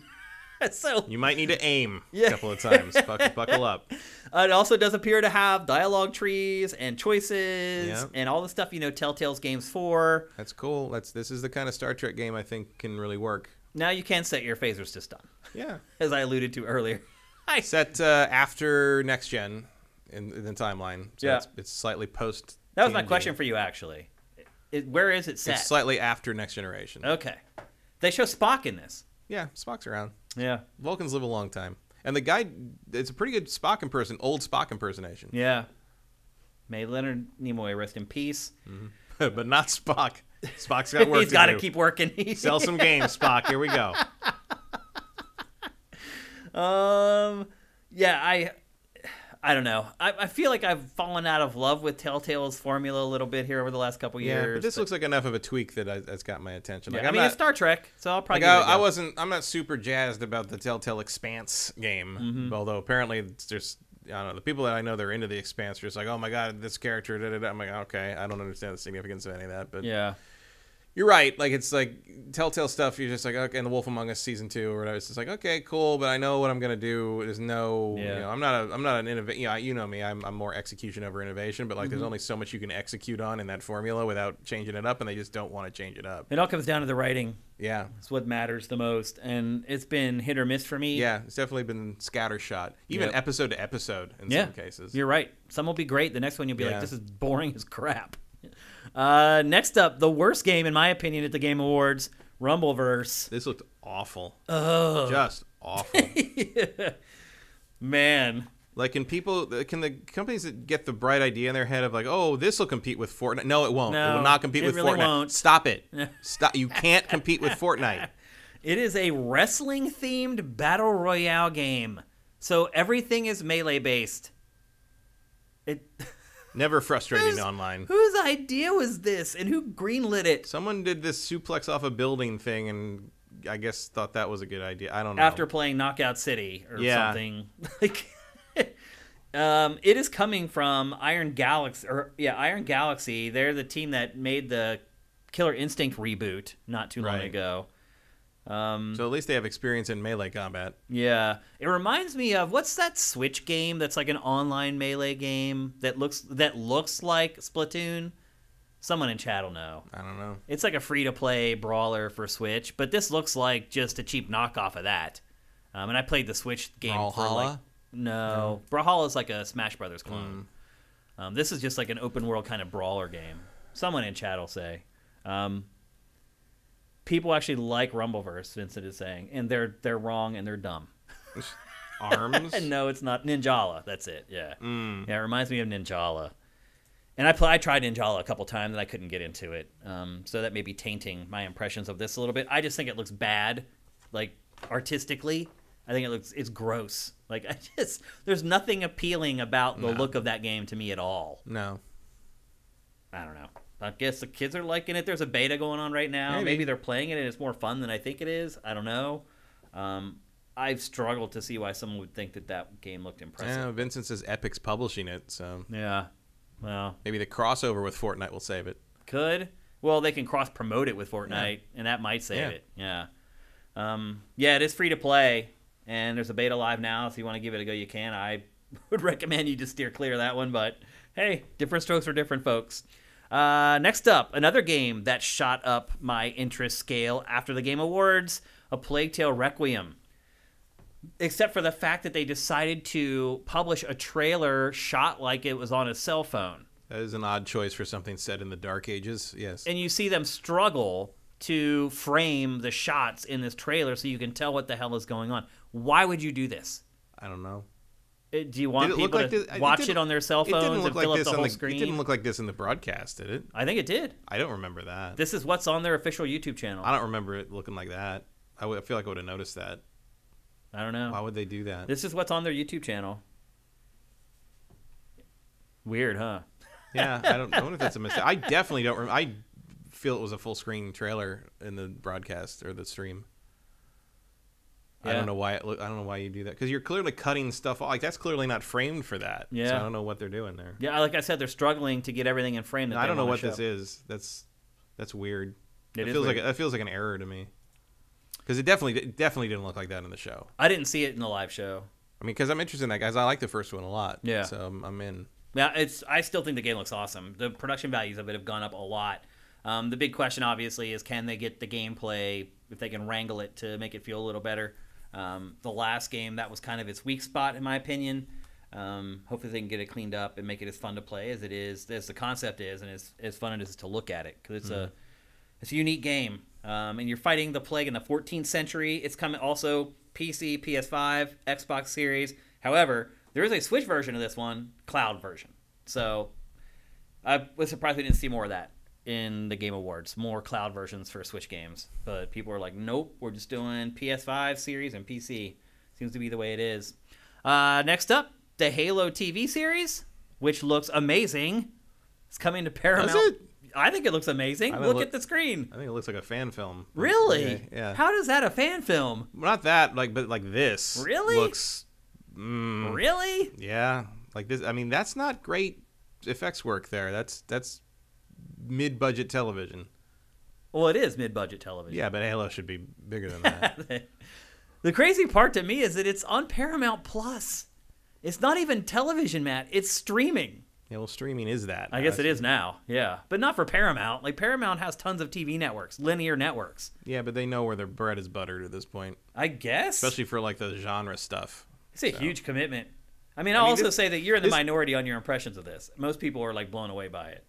Well, Like the response on social media has been like overwhelmingly positive. all right. Well, standards are standards. But also, this show has been in development hell for 15 years. I have no hope for this thing. Really.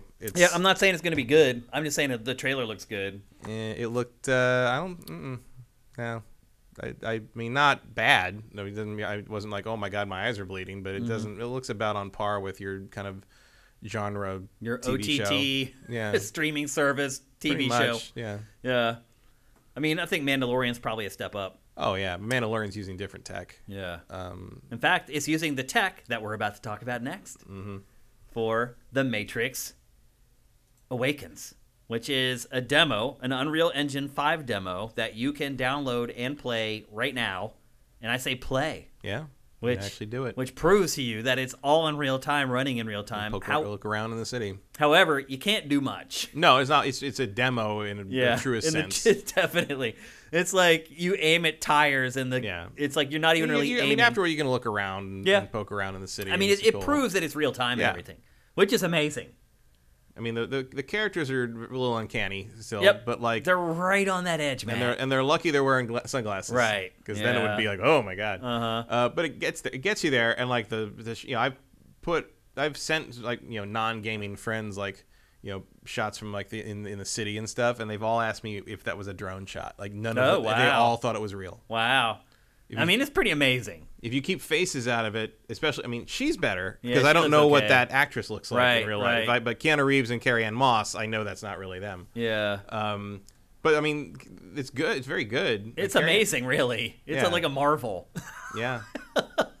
And once you get out of the car and start showing like the freeway blowing up and stuff, it's just like, wow. Yeah, like, Shiniki's saying, I'd love if companies release tech demos. It's fun to try. Yeah. They just did. This one's out there. You can download it for free on your PS5 or your Xbox Series console right now.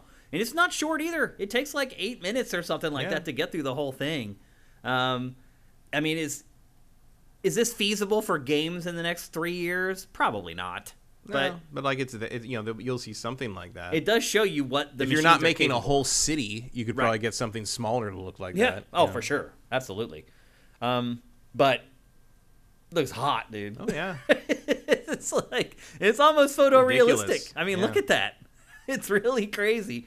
It's insane that like even knowing that they limit what you can do as far as controls and where you're gonna look and things like that. That they can still run something in real time on a video game console that looks like this. Yeah. It's amazing. Billions of polygons. It's unreal. Like it is. Like they call that for a reason. Apparently. I was really impressed with this. Yeah. And even look, if games in real time even get to like 75% of this, I'm good. Mm-hmm. Like, I'm totally cool. Until next gen. Right. When they better fool us. Completely, looking through a window. Next gen, the faces will be fixed.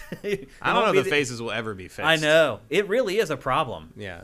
Like the human brain is wired to recognize eyes and faces so well that like I don't know if you will ever get to a point where you fully fool. It's tough. People. Yep. Sci-fi stuff will get you. There's always going to be creatures. There's always, like even if you do, like, there's always going to be moments where it doesn't work. It's never going to be 100% perfect. You're going to have like 80. If you get 80% believe that's Keanu Reeves, there's going to be a couple shots where you're like, oh, that's not right. Yeah. Your brain. It's one of the things our brains have wired themselves to do better than anything else. To pick out humans. See faces. See people. Because in the old days, if you didn't see the other person, they were probably going to kill you. So that's a good way to put it. So the people who got to live and breed were the people who could see faces in the jungle, and that's one of the other reasons we see faces on everything. I mean, it's Darwinism, honestly. Well, Darwinism is a different thing. A little bit, yeah. But it is evolution. Yeah, it is the result of evolution. Yep, absolutely. So that looks awesome. It's not turning into a real thing. This is all it is. But again, you can go and download it for free and give it a go. And just make sure you don't cover up the vents on your PS5 or your Xbox before you start playing it, because it pretty much pushes the consoles to the limit. It's cool that they decided to do something like that. I wish there was more stuff like this. I mean, the Wachowskis have always been supportive of video game stuff, and they've always wanted to tell the story as part of that. And I always loved that they the end of the end of the Path of Neo, where instead of like kind of the more philosophical self-defeat situation of the movie, the Wachowskis pop up and they're just like, In the end, Neo has to accept his own, failings and his own vulnerability and become part of the system to sort of surrender his own ego. But that's a terrible ending for a video game. So we're just gonna have you fight a giant Agent Smith. Yeah, have fun. And it's just like that's great. So anyway, that's the Matrix Awakens. There was a bunch of stuff for Matrix Resurrections. Again, a previously unseen scene, which, by the way, elevated my excitement for that movie tremendously because it confirms that the Matrix is the real world again. When does it come out, the film? Next week. Wow. Wednesday. I didn't realize that. Yeah, the 22nd. What a pleasant surprise. I got my ticket already. Wow. I'm going to be home. I'll have to get it. I'll find people to go. I am actually No staying problem. a little later than I normally would for Christmas so I can see it at the Chinese theater because the IMAX screen there is That's so great. good. I leave on Monday. So. But the clip from the Game Awards shows they mentioned Tokyo. Like they basically gate to Tokyo. And like one of my big complaints about the sequels to The Matrix is they jettison the idea that The Matrix is our world, and the Matrix is basically like a nondescript mishmash city surrounded by kind of mountains and wilderness. It's not the real world anymore, and that lost a lot of the verve to me. I agree with that. And the fact that this one is like, they're simulating the whole planet, and like you don't know, like that's great because they're back to that again. Because that was the mind screw of the original Matrix, which I saw in IMAX last week. The first time it's ever run in IMAX in theaters. Is like, the idea that it was, that the Matrix, the marketing campaign, the first real online marketing campaign was like, really focused on the idea of, are we in the Matrix? And I think you have the deja vu scene where it's like, it happens when they change. The implication of that being that humans outside of the Matrix don't have deja vu. Right. And the reason you and I have deja vu is because we're in the Matrix, man. Like that. That's the thing that like was lost in the sequels that I really liked, was that hook of like, I mean, really there was a lot lost in the sequel. Yeah, but that was one of the big, like there are two ways to do that premise, and they switched ways between the first movie and the sequels, and you can't do that. It lost me. Yeah, absolutely. Let's see, one last game that we're going to talk about from the Game Awards. And that game is called Arc Raiders. I didn't quite know what to make of this one. Well, I don't know what to make of it because the guy who's working on it is the guy who made Disintegration. And when I was putting together my Game of the Year awards, I realized that my most disappointing game from last year was Disintegration. Or no, the worst game I played from last year was Disintegration. And now he's moved on to work on this new thing.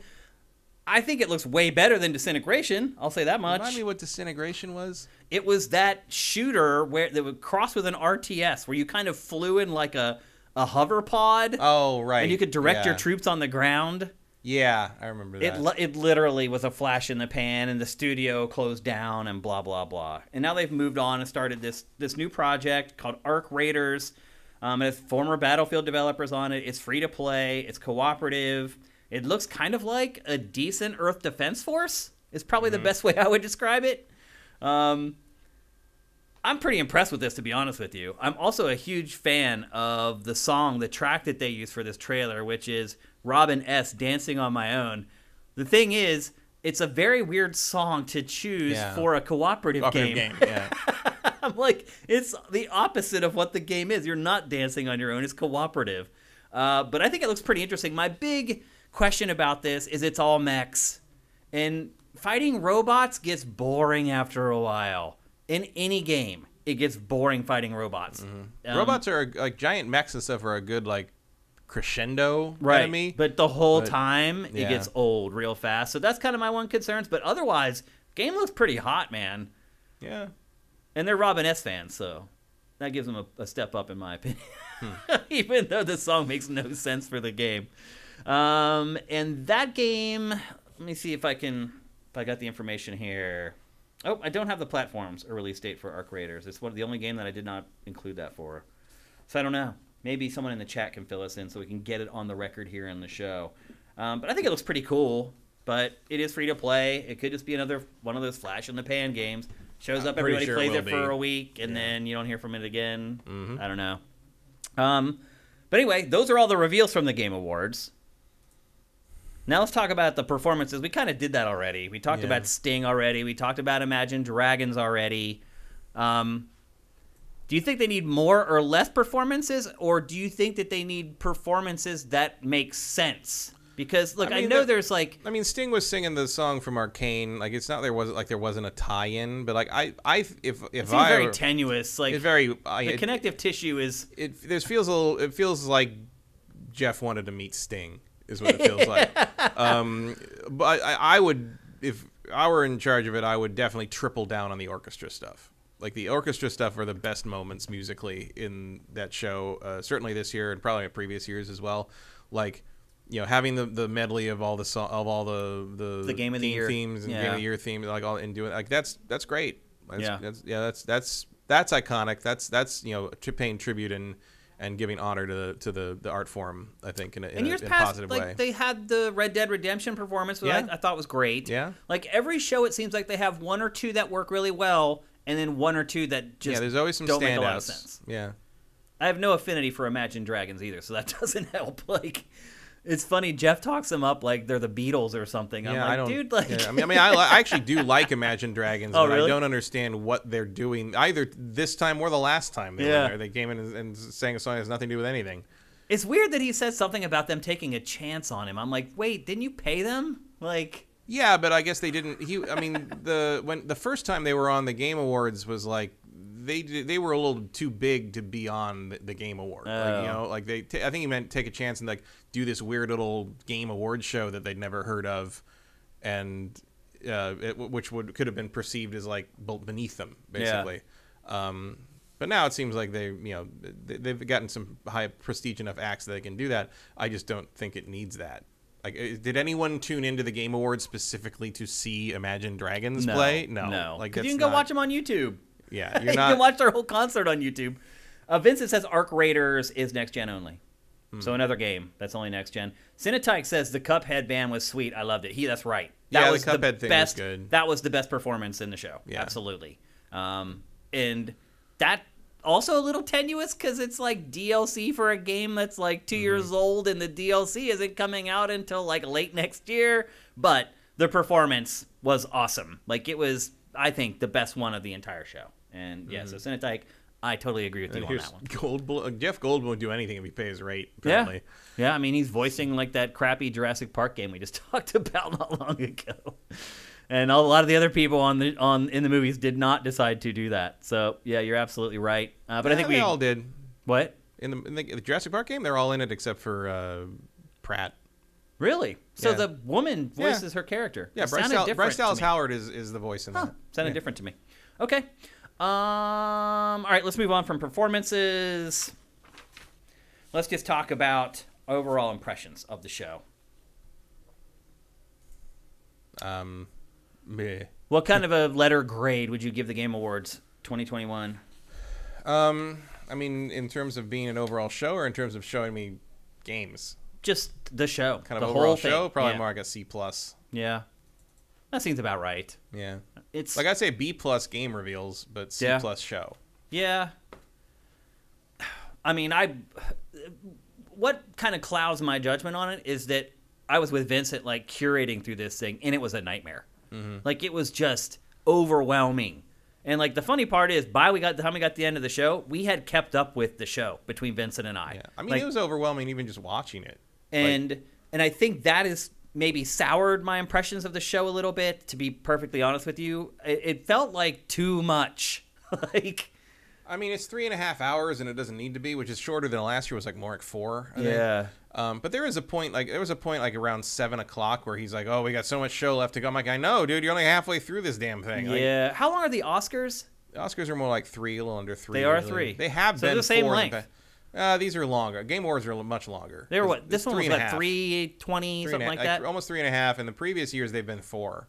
Have they? Yeah. Also, if you count the pre-show, it is 4. Yeah, but they've gone from 5 to 9 in the past. Wow, it's too much. But I get it. Like, you know, it's a year-long project that he works on. You don't want to say no to anybody, really. You don't want to say no because you don't want to ruin relationships, because you need those relationships for then E3 and then Gamescom. Yeah, like, it's not really a thing you can curate. You know, no. Like, you ask if anybody has anything to show, and if they give you whatever they give you, you can't really be like, well, this isn't good enough for us. Yeah, because they might be insulted, and then the next time they might have the hottest thing in the world, and they don't want to give it to you because you said no to their thing that was boring. Yep. I do think it was too overloaded with sponsorships and ads this Yeah, time. that's always going to be. Like, there was one ad where, like, Final Fantasy characters were, like, eating pizza. Did you see that? Yeah, that was an exclusive emote you could get of the Final Fantasy 14 pizza eating For emote. Grubhub. For Grubhub, yeah. Like, that's where the stuff starts flying off the rails for me. Like, the publishers do it. Like, I can't believe Square Enix was like, yeah. I mean, you remember the cup noodles quest in Final Fantasy 15, right? Actually, Like, there is no dignity there. Come on. He had a cup noodle hat you could download.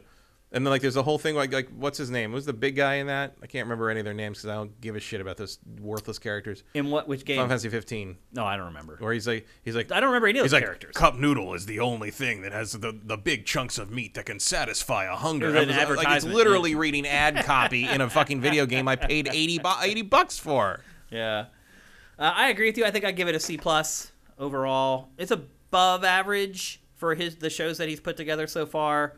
Also, it will always disturb me when the Remedy guy comes out and starts speaking with, like, the Norwegian accent. Right. Because that's Max Payne. Right. Yeah. I will always see that face as Max Payne. And when he doesn't sound like Max Payne, it weirds me out. The game, I felt like it did drag at points. There are a lot of ad breaks. It feels like he's making it so that, like, as if it's on linear television, but it's not. Yeah, it's sort of, except all the advertisements are supposedly gamer-oriented. Yeah. And they are, but I understand he has to pay for his production.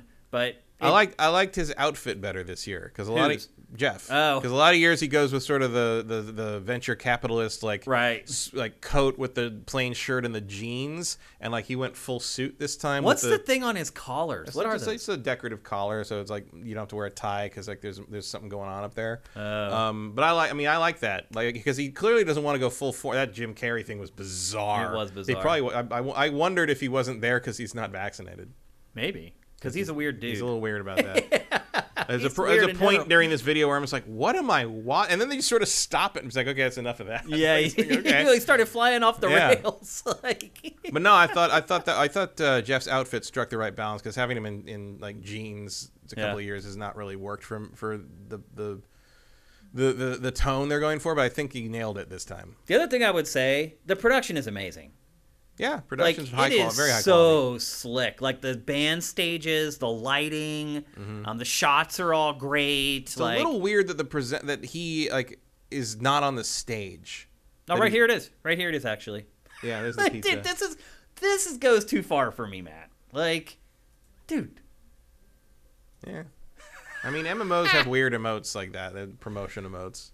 Anyway, that didn't even ping my radar. Really? No. Final Fantasy characters eating pizza in a Grubhub commercial. The cup noodle thing already blew that. It just ruined you. I don't care. The ship has sailed. Yeah. It looked like if you get Kratos in there selling Chef Boy RD, then maybe I'll have another breakdown there. Fair enough. So anyway, I think you're right. C+. It was still a great job. Jeff did a great job. I feel like he got all the reveals he could have. Yeah. Nobody's running around with a Schick Razor outfit. It was right. It was mostly paced pretty well. The ads weren't shameful. Yeah. At least like the pizza thing, even if you think it's weird, at least it's a video game. Right. At least it's not trying to sell you like a shaving kit or like which some of the earlier stuff he did in the show, was more questionable. So there you go. That's the Game Awards 2021. Probably the biggest wrap up of that you are going to find anywhere. I think I can pretty much guarantee that one. Yeah. So as I said, we're not going to name that game at the end of this episode because we're already behind. I knew it was going to happen. We're already behind where we're supposed to be when we wrapped up this show. What we're going to do now is we're going to take a short break because it's hot in here. I'm going to walk out for a couple minutes and maybe get a drink. We're not going to take the stream down, but we're going to come right back here in 3 to 5 minutes, and we're going to deliver our Game of the Year awards for you guys. Thanks for watching. We'll see you in about 5-ish minutes, I'm guessing. It's probably about how long it'll take for us to get like a little reprieve, get the show set up for the next thing, and we'll see you then. GameFace is up and out.